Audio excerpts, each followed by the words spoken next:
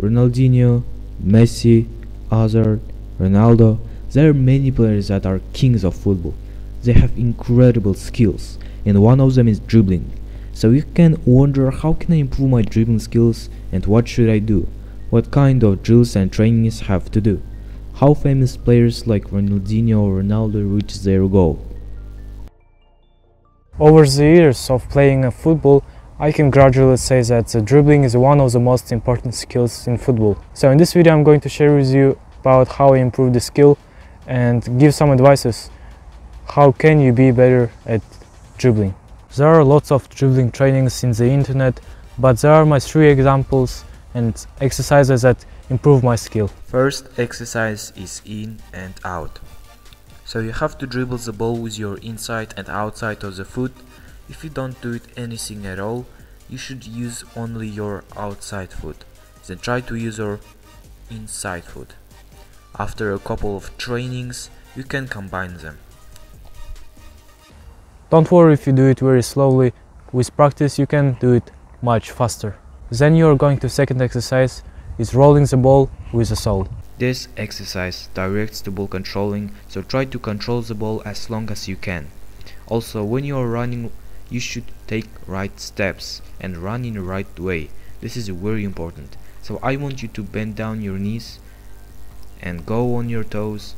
Avoid to run with the heel flat on the ground. Because when you go on your toes, it makes you more able to react and make you more agile. So you can react to the challenger very quickly and beat him 1v1 or 2v1.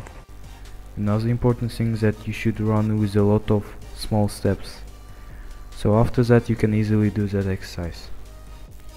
Also, there are many drills with rolling the ball with sole, or you can just come up with your own exercise. The third drill that improved my skill is inside touches. Use inside foot and control the ball with 2 legs. Your goal is to not to lose control of the ball and do it as fast as possible. And again, use only your toes and do small jumps while you are doing it. Use only your inside of toe because it makes you more confident that you are not lose the ball. So the third thing is persistence. All these things doesn't matter if you haven't persistence. It is very important. Constancy is key to success, and without it you can't reach any goals. How Ronaldo said, practice makes perfect. You have to make a plan and do these trainings every day or every 2 days in a week. So it is very important, at least every week, and you should be better at it, and with the small steps you can reach your goal.